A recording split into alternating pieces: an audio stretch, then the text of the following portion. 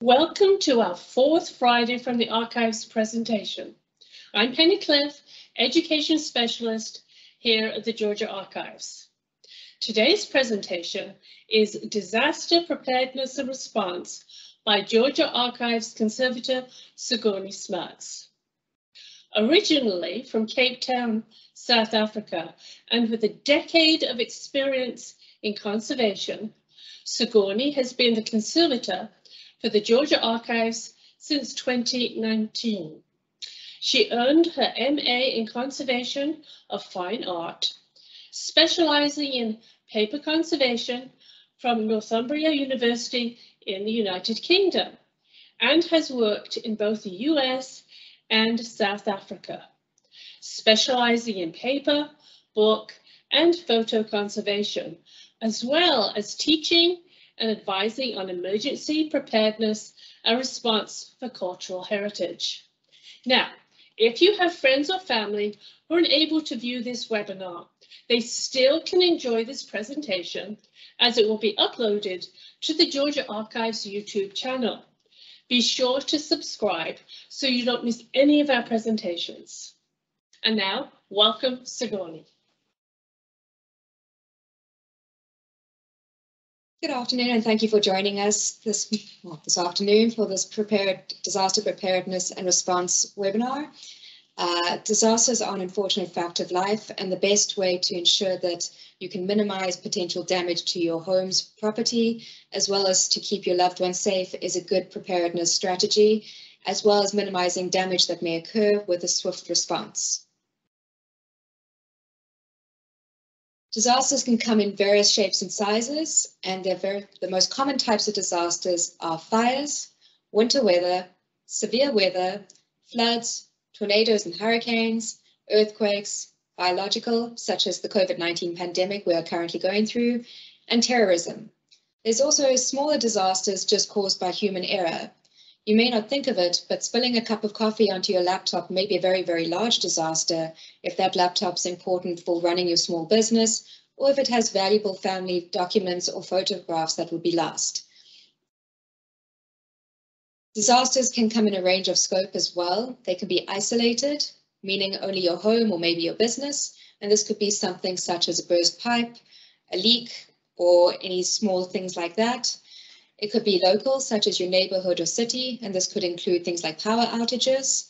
These power outages could have additional knock-on effects with freezers not being kept cold or other things like that. And then there can be regional, such as in the southeast, where you may have a hurricane come through or tornadoes. And then it could be national or international, such as, again, the pandemic. The key to minimizing the effects of any type of disaster is a quick response, but it can be often difficult to react confidently without prior training. The best way to ensure that disasters are dealt with quickly and appropriately to save you and your family is to plan ahead. When we are put under stress, we don't always think clearly and we can go into reactionary mode. This means that we may not have the best response and do the best thing possible. So the way to make sure that you do not have the negative effects of stress in a disaster is to plan appropriately.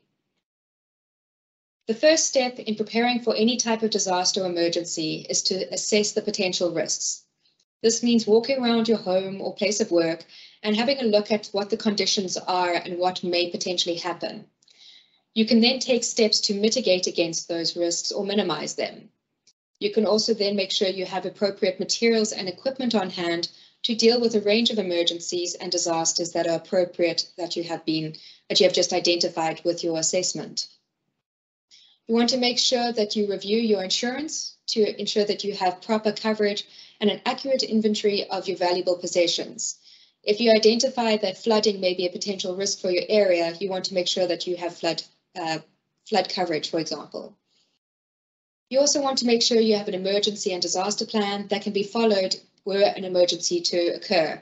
And again, this will be specific to the type of disasters you have identified as being a potential risk. In this, you want to consider things as well as assigning roles and performing drills on this disaster response. So, for example, you may decide that one person's role is to grab the go kits and the other person gets the children.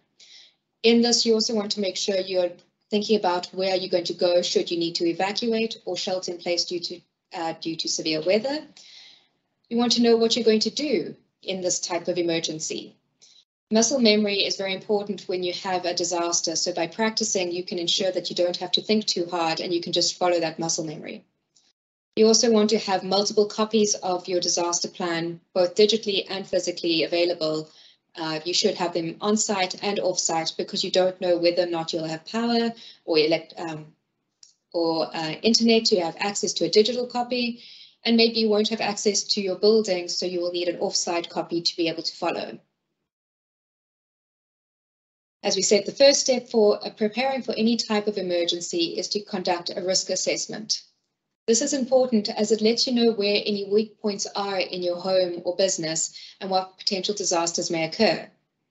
Some disasters may be completely avoided through this assessment by addressing the risk ahead of time through regular maintenance.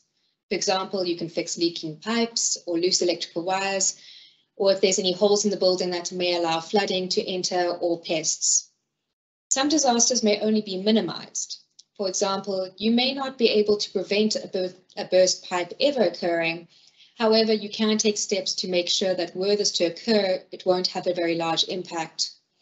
High humidity is another problem in the southeast due to our climate. And you also need to consider physical damage to an item, such as just dropping it. Some disasters may only be mitigated against, and this will include severe weather. You cannot control your climate. However, if you know that you get certain types of weather in your region, you can take steps to make sure that any knock-on effects that weather has won't negatively affect your business or your home. And then some disasters cannot be controlled at all, and they can only be reacted to.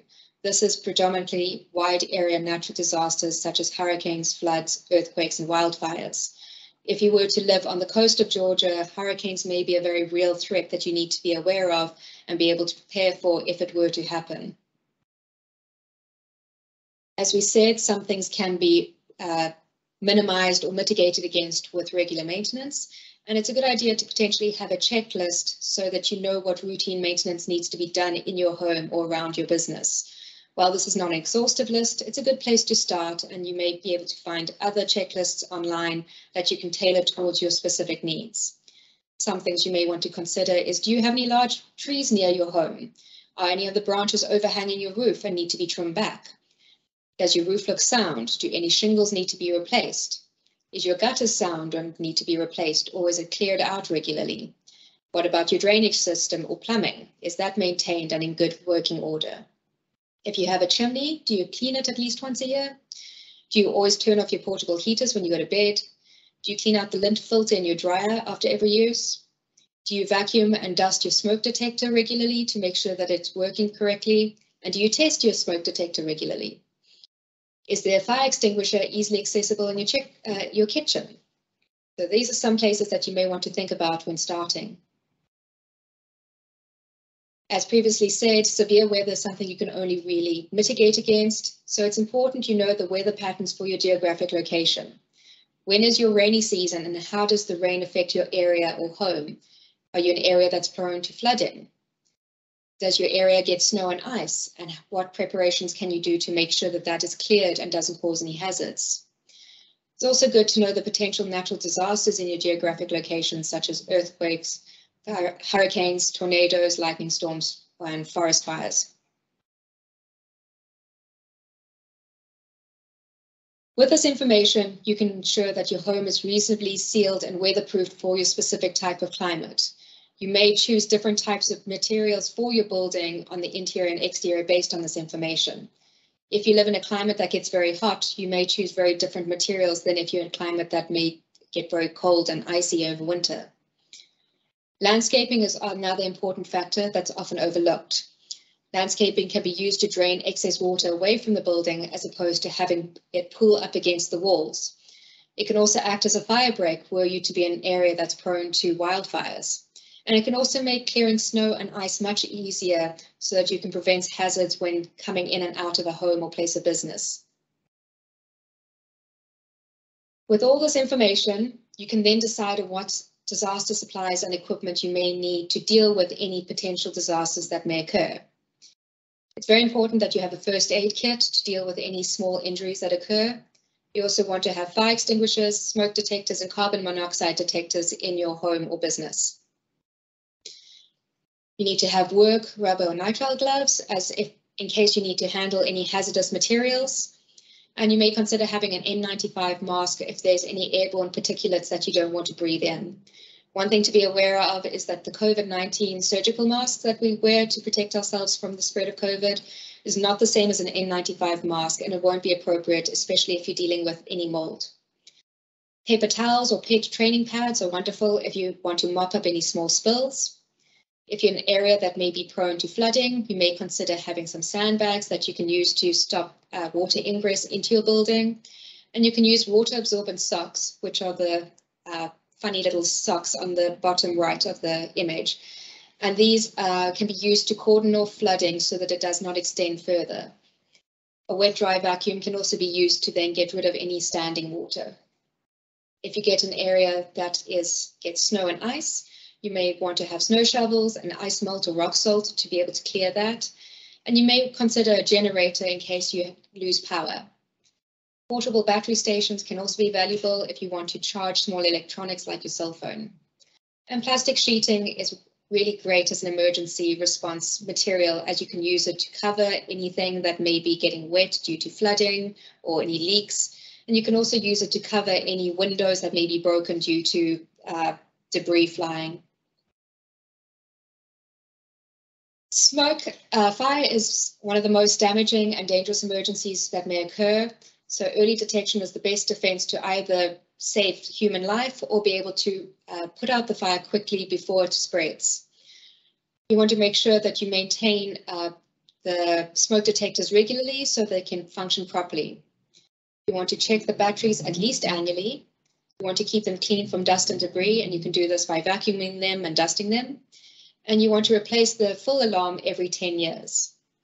According to a 2015 National Fire Protection Association report, 46% of home fires between 2009 and 2013 had missing or disconnected batteries, 24% had dead batteries, 6% was due to a lack of cleaning, and 3% was due to improper installation or placement. So this shows just how valuable these smoke detectors can be in preventing fires getting out of control. This is specific for your home, but you also want to consider placement of alarms within your place of work.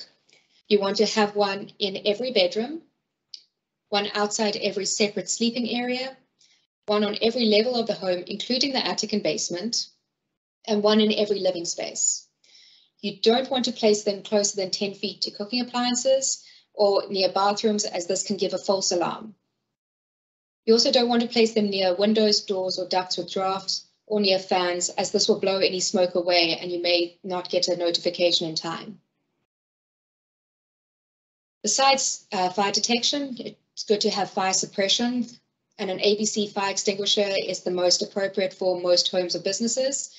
These cover Class A, which is ordinary materials such as wood, paper, cloth, rubber, and plastics. Class B, which is flammable liquids, and Class C, which is electronics or electrical fires. These should be available in areas like your kitchen, laundry room, and garage, or any area where there's a potential of a fire occurring. These should only be used for small fires and when there's no risk to the person who is operating it, and when in doubt, rather evacuate the building. However, one thing to remember is that as you're evacuating, you may decide to grab a fire extinguisher if it's easily accessible, as this way, if there's a small fire between you and your exit, you can use the fire extinguisher to tamp down the fire enough to allow you to escape. Once you have identified the appropriate disaster supplies that you need for the potential risks you've identified, you want to store them appropriately to ensure their long shelf life and ease of accessibility. You want to store them in a cool, dry place, have them easily accessible if you need to get to them in a hurry, and one way to do this is make sure that they're well organized. And this can be done by having them in bins with lids or resealable bags, and these should be well labeled. You can also use backpacks or duffel bags for go kits, and you should regularly inventory your disaster supplies to make sure that nothing's expired or if anything's been used and not replaced. I mentioned go kits or mobile disaster supplies, and ideally you should have one for each member of your family, including your pets. These should include personal protective equipment, such as gloves and masks, hand sanitizer, a basic first aid kit, medicine that's appropriate to that person or pet, non-perishable food, potable water, a multi-tool, flashlights or batteries if you don't have access to a cell phone that's got a flashlight. You may consider having solar chargers for phones and other important gadgets, and an emergency radio if you don't have access to a cell phone as well. You also want to have copies of all your important documents in your Go kits, but make sure that these are secured so that they're not going to be available just to random people coming through. For more information on Go kits, you can look at www.ready.gov/kit. As I mentioned, it's important to have documentation in your Go kits, because if you need to evacuate, you will need access to certain information that may not be readily accessible if you are not in your building. This should include bank account information, birth certificates, driver's licenses, medical history and immunization records, and make sure you keep your family up to date on their tetanus shots. You should also have pet records, social security cards, titles or deeds to property, insurance records, your family emergency plan, and your disaster plan. It's important that these are backed up digitally and physically, and you also want to make sure that you do have off-site copies as well. Lots of copies keep stuff safe, so try remember that. Your insurance documentation will be incredibly important in any type of disaster, as you may have to put in an insurance claim. One useful thing to do is include descriptions and photos of your dwelling's current condition and the condition of other structures such as fences or decks. So this is the current condition as of today, so it can be valuable to show the difference of what has been damaged due to a specific disaster. You should also include personal property inventory and valuation for major appliances, furniture, jewelry, art, and other valuables. You should also review the extent of your coverage for relevant hazards such as flooding, as well as the dollar amount of the coverage.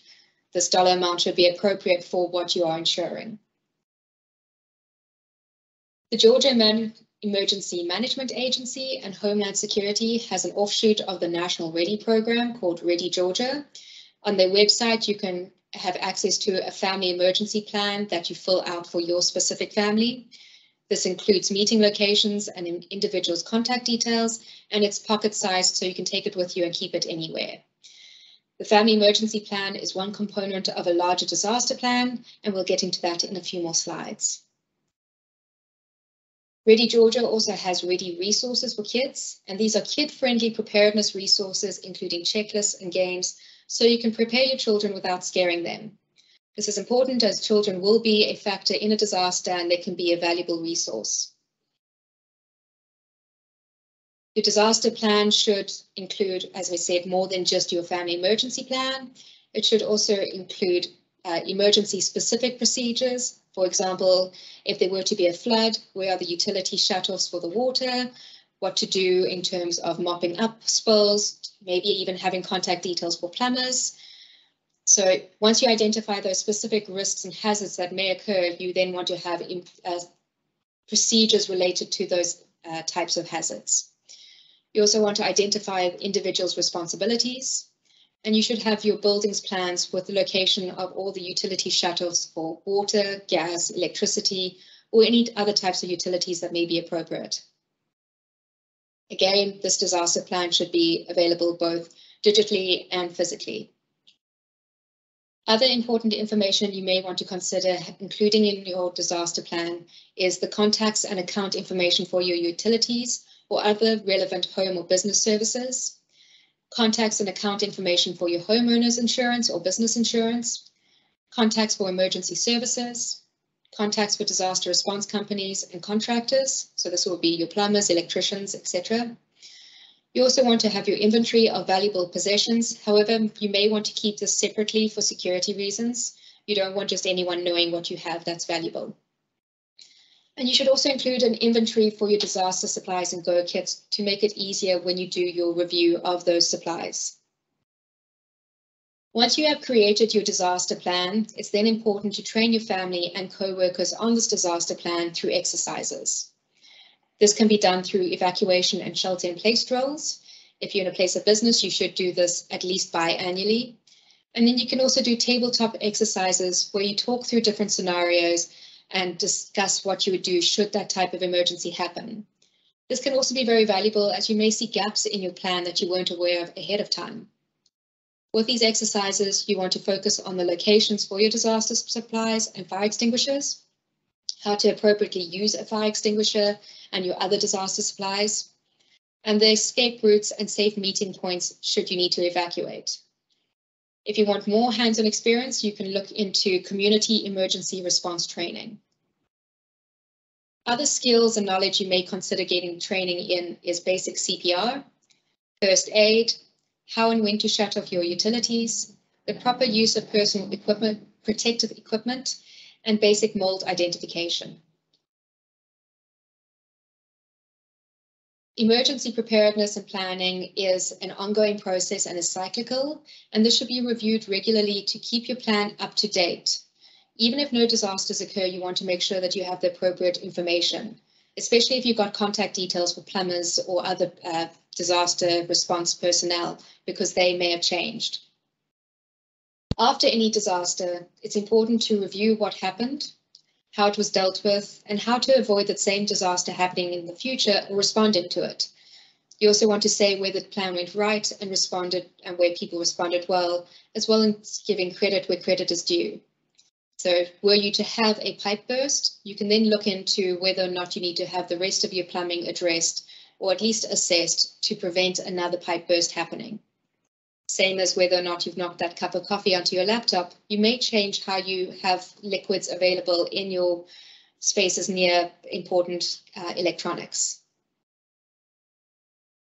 We've mostly focused on smaller disaster. However, you may be confronted with very large disasters. Again, if you live on the coast of Georgia, there's a strong possibility you may have to evacuate due to a hurricane. And in other areas in Georgia, we do get tornadoes that can cause massive damage. You want to make sure you follow your local, regional, and national guidance for evacuation if one is called, and the same for if there's any shelter-in-place orders. You also want to follow your family's disaster plan, but be prepared to be flexible because disasters can be quite chaotic, and you may not have the plan follow as well as you would hope. If you do need to evacuate, you want to turn off your HVAC system to prevent any mold or soot being distributed throughout the house. You want to shut off your utilities, especially your gas, lock your windows and doors, and maybe even you need to board them up. And then you want to grab your go kits and your family members to evacuate where appropriate. Hopefully you won't be responding to a very large disaster at any point. However, it's important to at least think this through as, again, having that forethought and practice will allow you to better respond to it so that you can stop a small disaster becoming a very large disaster. You may also be the only person who is capable of responding to a disaster, or at least your home's disaster, if there is a larger regional disaster, as all the other resources and emergency services are taking care of other areas that are more in need. When responding to any disaster, time is critical. A swift response can be the difference between a small water leak and a flood with mold bloom. Disaster response should occur within 24 to 48 hours to minimize the damage, but certain types of disasters will need to be addressed by emergency services first and cleared before you're allowed access to your building to ensure that it's safe to be in there. You may simply also not have access to the region in total if there is a region-wide disaster. The preservation of human life and safety should always be considered above everything else. Responding to a disaster, you also want to identify possible secondary concerns. For example, if there were to be a fire, you may then have to think about any water damage, soot, or heat damage due to that fire. This could affect the structure as well as causing things like mold to bloom if there's standing water. Due to severe winter weather, you also have to consider snow, ice, and cold, which can make working in that space very difficult. Most types of disasters will have some form of water component. Fires are typically put out with water. If there's severe weather, you may have flooding. If there were to be any earthquakes or structural damage that occurs to your building, that can also then allow water to come into your space. You want to consider you prepare for all the possible concerns before you re-enter the space so that you don't accidentally step into an additional hazard before you are aware of it. Other possible concerns on re-entry is gas and electricity not being properly shut off. This is especially important to consider if there's any standing water. You do not want to touch any water that may have an electrical current running through it. Chemicals and other hazards may be in water. One thing to consider is that flood water isn't just water. It's whatever's now been brought into that water as it's moved through your space and the rest of the environment. And that includes whatever chemicals are under your kitchen sink or other people's kitchen sinks. There may also be asbestos, soot, and other airborne particulates that can cause damage to your lungs. Smells and fumes may cause irritation. If there's been standing water or high humidity for a long period of time, there may be mold, and this could be hazardous to your health. There may be structural dangers of damage to the building. So that may be something where you need somebody to come and assess the building before you re-enter. And then there may be pests and wildlife in your home because they are also escaping from that disaster and may use your home as refuge. When doing any re-entry, you want to make sure that you are wearing the proper personal protective equipment to protect your own health and safety. And what is proper PPE will be different depending on different types of disasters. You may want to consider having long sleeves and pants because you do not want your skin coming in contact with any biohazards such as mold. You want to have closed-toed shoes and boots.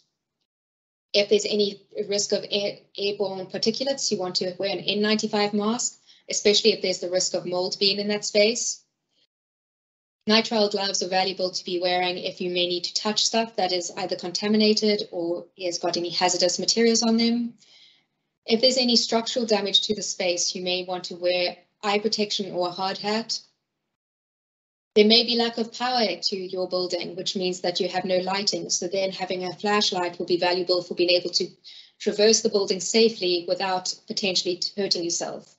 And you should consider having a first aid kit to deal with any minor injuries that occur while you're responding to a disaster. A safety whistle is also valuable to have in case you were to be hurt and you're away from other people in that space. A notebook and pencil and camera or phone with a camera is very valuable to have for documentation, especially for any insurance claims that you may have. Safety should be of your highest concern when you are responding to any disaster, and you should first look after yourself and then others around you. For any unknown water sources, always assume the worst. You don't know what's in there, so don't touch it with your bare hands. Same idea with this. You don't want to put your hands in your mouth or on objects that could go into your mouth, such as any water bottles or food. You want to wash and sanitize your hands often. You should also drink lots of potable water to prevent any dehydration and take frequent rest breaks and eat regularly, especially if you are doing a longer response period. If it is a very large disaster, you may want to work in short shifts to prevent any burnout and fatigue. And if the disaster is more regional, such as if a tornado were to go through or there were to be some flooding, you want to subscribe to the weather and disaster updates for your affected area. If there's any emergency services on site, you want to follow the guidance of the acting authorities. And it's important to keep your expectations in check. A disaster is going to be very difficult to deal with, so you want to make sure that you don't think it's going to be better than it is and potentially cause trauma for yourself that way. So keep expectations in check for yourself, others, the general situation, and then the state of your home and possessions. You should institute a buddy system, so if one person is injured, there's somebody else who can get help or assist them. And you want to consistently evaluate yourself and others for physical and emotional challenges, including signs of fatigue or weakness, confusion, shortness of breath, dizziness, headaches, nausea or vomiting, irritability, muscle spasms, pain, and excessive sweating. Don't be afraid to talk to other responders or mental health professionals, because this can be a very traumatic thing to go through, especially if it's your home and it's some things that are very sentimental to you. It can be very traumatizing to be in that space. So if you aren't in the right frame of mind, you'll do more harm to yourself than good for your home and possessions by being that person who is responding. So you may need to let somebody else do the actual response because it's just too traumatic for you. So once you've been given permission by any emergency services, if necessary, you want to go onto the site and into the building and document and photograph the current situation. You want to know what is currently going on, where any hazards are, what the current situation is in terms of the extent of damage.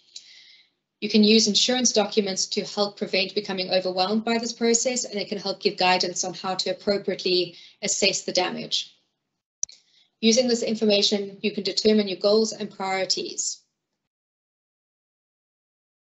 Then is the response part to actually do the response. If you're able to assemble your disaster team based on the size of the disaster and the response that's required, you may be the only person responding, or you may even need to call in outside vendors such as plumbers, electricians, disaster companies, or conservators. You want to know what your contractors are capable of before you just let them loose in your building, so make sure you ask good questions. You then want to relay to each team member their role and to whom they are reporting, and then the desired outcome of their task. For larger disasters, you may have multiple teams to limit exhaustion and or exposure to hazardous materials.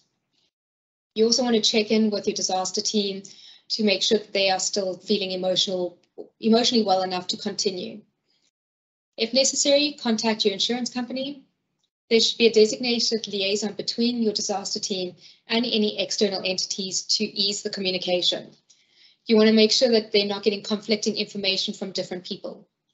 And again, you want to make sure you know what your insurance covers. And then you want to establish a central command post away from the disaster site.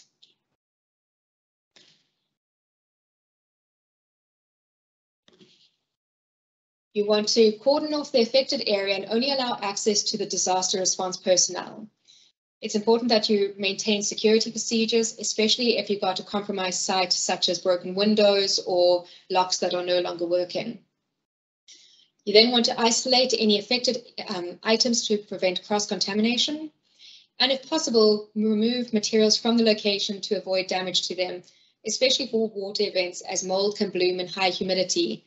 And that way, anything that wasn't initially damaged by the disaster may become damaged by the mold. Next, you want to address the climate and environment as soon as possible. You should remove all standing water and use dehumidifiers or contact a disaster company to dry out your building. You want to reduce the humidity to avoid having that mold break out. The key to all water events is to keep the air moving. However, you do not want to raise the temperature to dry the location faster. They'll actually encourage mold to grow faster. When you are assessing your materials, you would have done that priorities list. And after that, you then want to triage items so that you can make sure you're using your time and resources appropriately. You want to determine which items can be air dried or which can just simply be discarded. If there's any things like IKEA furniture or other non-heirloom items such as published books that may be easily replaced, it may be a better use of your time and resources just to throw that away and replace it later. You may need to contact a conservator or disaster response company if you have any valuable items that need to be specially seen to. You want to identify your priority items and areas and try to get to those as soon as possible. For very large disasters, you'll need to do a larger triage approach based on the available responders, resources, and training that the responders have. You also want to have multiple voices involved in your triage efforts so you don't accidentally throw out grandma's prize candy dish. You want to know where your stuff is and where it's going, if it's going anywhere. So take notes on your priority decisions of what is being treated, discarded, etc. And that way you can maintain inventory control. It's often difficult to remember these decisions after the fact or where you moved something to. If you are doing a DIY triage, it's important to know your own limits and what you're capable of and when you need to have somebody else step in and do this for you. If you need to handle any wet items, you should only do them for items that are strong enough. For example, you can hang individual photographs, CDs or DVDs with plastic clothespins to dry them. You can fan books open to allow the pages to dry more quickly. And you can lay paper or metal objects on paper toweling that can absorb that excess moisture to dry them more quickly. You do want to change any absorbent material often to allow them to dry more quickly and also prevent them standing in their own water too long. You may need to contact a conservator or disaster company for anything that's beyond this or for anything that's very valuable. This is especially true for waterlogged materials, if mold remediation needs to be done or soot removed, if items need to be sterilized from dirty water, if there's been a pest infestation, or if you have photographs or prints that are now stuck together. If you're using a conservator to assist with any valuable materials, it's important that you get a trained, qualified professional. You want to make sure that you choose a conservator who specializes in the material of your item. For example, if you have a damaged painting, you'll contact a painting conservator, a damaged book, a book conservator, photograph conservator, etc. There are ways you can find conservators online through the Find a Conservator tools at the American Institute for Conservation, as well as the Southeast Regional Conservation Association. Both of these institutions have their listed conservators vetted by them so that you know that they are appropriate for those types of materials. So you want to make sure that you vet your conservators before you hire them to make sure you aren't being swindled into giving up your prized possessions or paying a high dollar amount for low quality work. And be wary of volunteers like the unfortunate painter of the Monkey Christ. Disaster recovery can span from days to weeks to years, depending on the severity of the disaster and the scope of affected materials. If your home burns down, it's going to take a lot longer to recover from that than it would be if you just had a pipe burst. Recovery could also include repair to your building structure, depending on how it was damaged, as well as conservation of any treasured items. One thing to be aware of is to set your expectations when you're dealing with damaged items that are to be conserved. Damaged items and materials often cannot be restored to the point that they were before the disaster. So don't think that that's going to be a magic wand that's going to fix everything. And the level of treatment will depend on the damage and your available resources. Full conservation can be incredibly expensive, so based on the funds available, you may only be able to have minor conservation treatments done. And you don't want to return any of your items to the disaster site until the location has been repaired and is stable. Otherwise, you may accidentally cause things to be damaged a second time. This may include cleaning your furniture or disinfecting it. When you are resuming building habitation, it's important that you replace your HVAC filters to remove any airborne particulates. You want to run taps and replace any water filters to clear out any possible contaminants. And it's also important that you check any boil water orders for your region to see whether or not the water is potable. You want to remove all moldy materials, including drywall, and remove carpeting after all water events, as the carpet will just hold on to that moisture and you don't know what's going to be going on there, and that can be a hazard later. After any disaster, it's important to debrief the disaster team or your family members. You want to determine where the emergency plan and disaster response went right. Determine what could be improved in the future or what may need to be added to the disaster plan because there may be a gap. You also want to determine what next steps need to be taken for recovery, and this will include determining the amount of money and assigning funds towards repair and recovery. And lastly, you want to update your emergency plan and your training to reflect any lessons that you've learned. Recovery isn't just relegated to your environment, and whether or not you're active in disaster response, you may be experiencing mental anguish caused by the disaster. This can manifest in forms of sadness and grief, PTSD, depression and anxiety, irritability and anger, or isolation and withdrawal. One way to counteract these effects is to connect to a larger community that can help with feelings of isolation. They can also be a great resource for information as well as sharing of other types of resources. You can also seek out counseling that will allow you to deal with these feelings and give you some coping skills. Self-care is incredibly important when responding to a disaster. There are a lot of resources available online that can be very useful for you to use. The worksheet on the left-hand side is from mentalhealthfirstaid.org, and this is best prepared before disaster or other traumatic event occurs so you know what resources are available for you and how to deal with it. There are other types of resource that you can find that can be specific to the type of disaster you're responding to and the psychological effects it may have on you. I've listed a few other disaster resources that you can use depending on the type of disaster you're dealing with.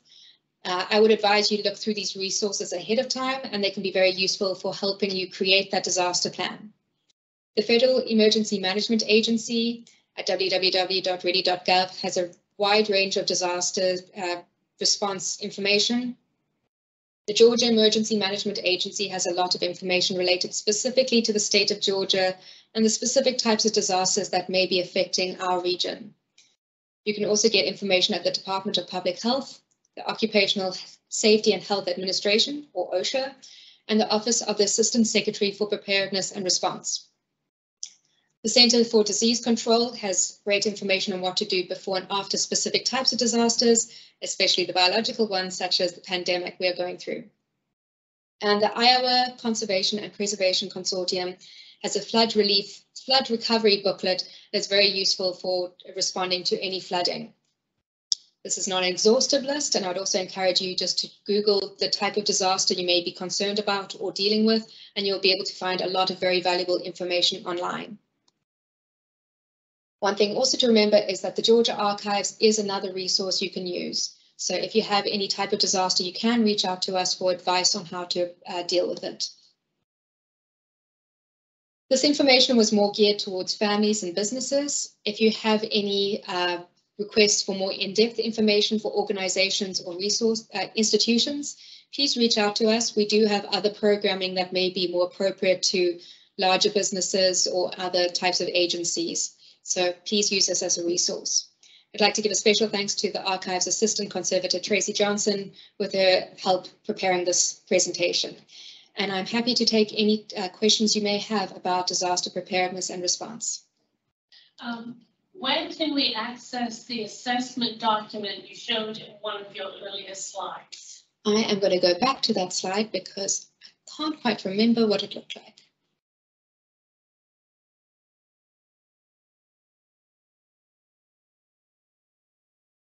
I would recommend you look at the Georgia Emergency Management Agency website as well as FEMA. They've got a lot of great resources that can walk you through.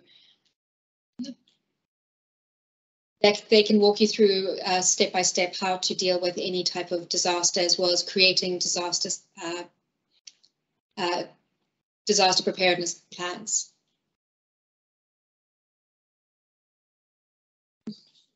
Was it before this? I apologize, I'm a little lost in my own presentation. There it is. I do not remember where that came from. Christine Redden. Yeah, that seems to be a document from a previous employee here. But I would say just if you go onto, also the American Institute for Conservation has wonderful resources in how to prepare for a disaster and risk assessment documentation. So look them up as well.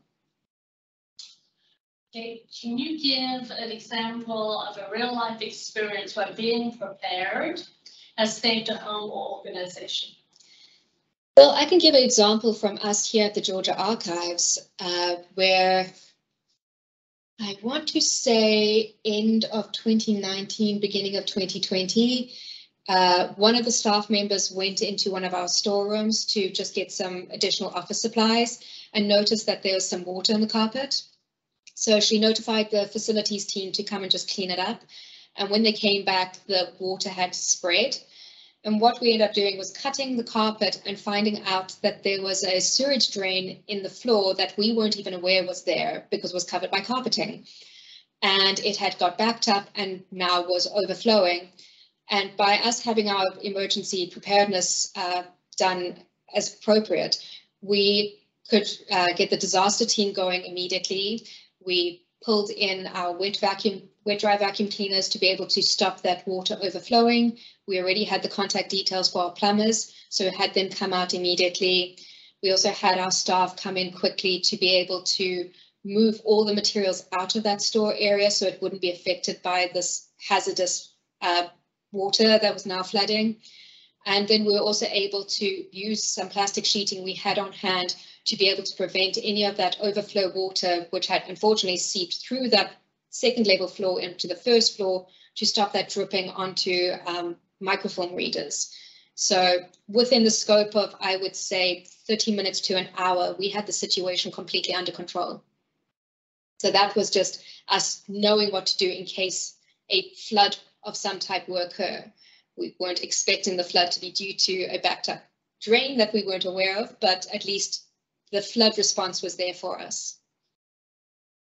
How often do you suggest an emergency plan is reviewed?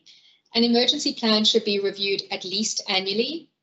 So that's routine review. It should also be reviewed if there's any major changes that happen in the intervening time. So if you have a small business and you have change in staff, you'll need to update their contact details. And you'll also need to make sure you train those new staff on your emergency procedures.